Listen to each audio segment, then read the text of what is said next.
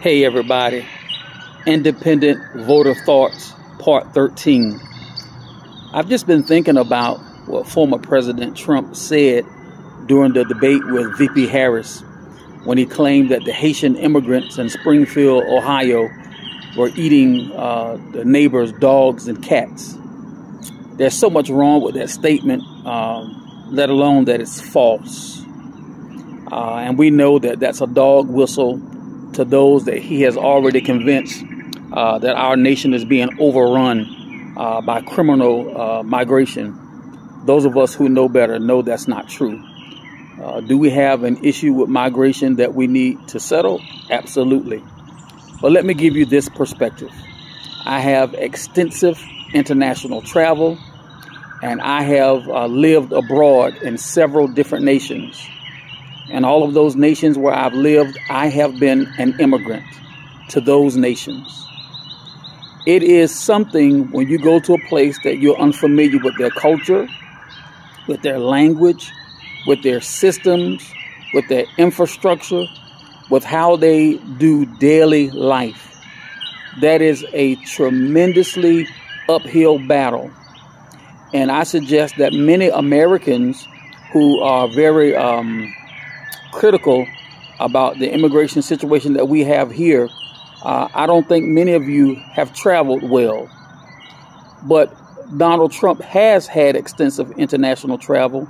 As a matter of fact, he's married to an immigrant, and I think that she is the second immigrant that he's married. He knows better.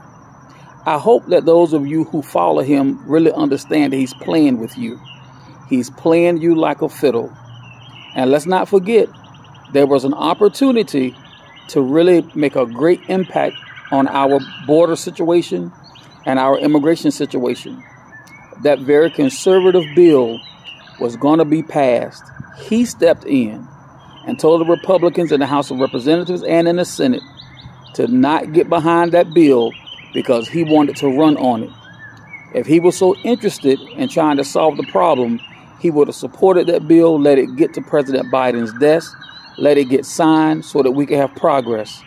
He chose to have an argument during this process than to have resolution on an issue that we have. I'm going to say once again, for those of us who are believers, we are to love our neighbor. Christ asked the question, so who is your neighbor? The one who showed mercy. Love your neighbor. That means get to know your neighbor. Treat your neighbor as you would want to be treated. We have to entertain the stranger. And all of us who are believers, that sounds familiar, right? And so we need to learn how to be kind. I'm hearing leaders talk about being in the community, and you got neighbors who don't speak English. So you got neighbors who are wearing their traditional cultural attire. So America was built on immigrants. Okay? And if we want to get into the real history of this country, what they're teaching us about how nice Christopher Columbus was is not the truth. We're in a season where truth is coming forth. Truth. Love your neighbor. And before you set yourself as an expert on immigration, you may want to do some study, get some real information, and may I suggest, do some international travel.